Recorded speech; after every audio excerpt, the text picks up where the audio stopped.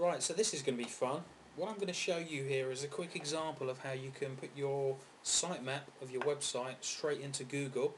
If the video still is running, I'll show you how to do it with Yahoo, but the principle is exactly the same. Effectively, what we've got is a new site here, Boomerang. We're going to create a sitemap of that using an online tool, and then we're going to upload it straight into Google Sitemaps. Google Sitemaps is very easy. If you've got a Google account, you can just find the sitemaps. You just do a search for Google Sitemaps and create a new sitemap. So the first thing we're going to do is we're going to add our web address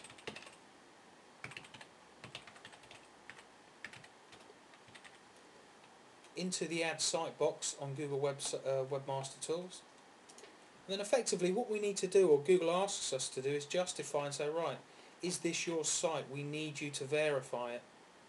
So the next step we're going to do is we're going to verify the site, and the way we're going to do that is we're going to actually insert a line of code into the metadata of the home page, the index page. So basically I'm going to select add meta tag, and then what I need to do is copy that slice of code there. So we'll copy that, and then using my HTML editor, I'm going to open up the index page. So this is my home page, this is my website here as seen on my local server. So I'm going to open that file up, and between these header tags here, obviously making sure I don't break anything else, I'm going to add in that line of text. So that allows Google to come along to my website and say, yeah, this is your website. Now obviously, because I'm the webmaster of this website, I have the facility to do that. You may not have that facility. So I'm now going to upload that page using an FTP tool to upload it onto the live site. So this is the live site here, and that didn't look like it went, so we're going to try that again. Yeah, that's better, so that's gone. So now I'm going to go back to Google Sitemaps here, and I can now press that verify button because I've added the meta tag into the home page. So I'm going to verify that. Google then goes off, checks on my website to make sure I've done what I've just said I'm going to do. So now it says yes, you've successfully verified the boomerangsolution.com. Now what I can do is I can actually add a sitemap. Now this sounds kind of complicated, but thanks to this lovely tool here, ROR Sitemap Generator, I can select my domain address, go into this tool, www.rorweb.com, paste the address into that box there, and say generate sitemap. Now what that does, it goes off to my website and it creates an ROR sitemap. It's just called ROR, is just the name of the file they're creating, and it creates it as an XML file. So there it is, all there. So now what I can do is I can copy that code there, go into a text editor, or in this case I'm going to go back to my HTML editor, and I'm going to paste all of that information into a file.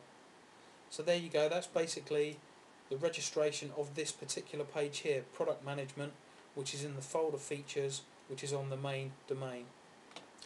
I'm going to save that file in the right folder, obviously. So I need to save on the root level of my server, so that's basically the top level, and I need to call that ror.xml. Then I can save that. So that's done. What I also need to do, and this page here at ROR Web gives you all the information, is similar to what I've just done with the Google. I need to tell the home page where my sitemap XML file is. So again, all I need to do is copy that information there, go back to my website, upload the home page, there's the line of code I've just edited, the meta name, add a new line and paste it, again between these header tags. I'll just tidy that up because the developers won't like me otherwise. And then all I need to do is upload that onto the main server. Let's try that again. And then we're done. So the search engines will come along. I also need to obviously upload my ROR XML file. And once I've done this once, if I add or delete pages away from my website, all I need to do is go back to rorweb.com, generate a new sitemap, copy and paste that information there into my ROR file. Obviously I need to delete what's in there, so I literally just go into there, select all, delete it, and then paste the new sitemap in, save that, upload that file, and it's done. So theoretically, depending on how often you change your web pages, you can just do that once a week. So now if we go back to Google Webmaster Tools, I can now add a sitemap because I've added my new file in. So if I say add a sitemap,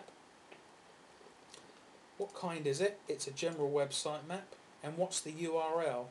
So effectively it's http:// the boomerang solution, and then / ror.xml. So that basically tells Google that my sitemap file is, go to the web root of boomerangsolution.com. There's the file there on the top level, / ror.xml. Then add sitemap. Simple. What you can do after a while is, when Google's registered all your pages, you can come back to your statistics and it gives you all the relevant information about your web pages, what kind of page rank they've got. This is a brand new site, so all the page ranks are very low. It will also tell you what people are searching into Google to find your website. So for instance, if I go back to an established domain name, so for instance let's go to the Escape, I can see on my statistics here, and obviously this has been for a while, we've got query stats. It tells me what the top search queries are, where I actually sit within the Google ranking, and it also tells me when people do a search, what are the terms that they're searching for, where they actually click onto my site. So the top one is the Escape, and we're average top position is number 1 there. Offices in Basingstoke 115. And that's about it really. It's very, very simple. Yahoo have a similar tool called Site Explorer. Pretty much works exactly the same way. It's very, very easy to use. Hope that's been of help.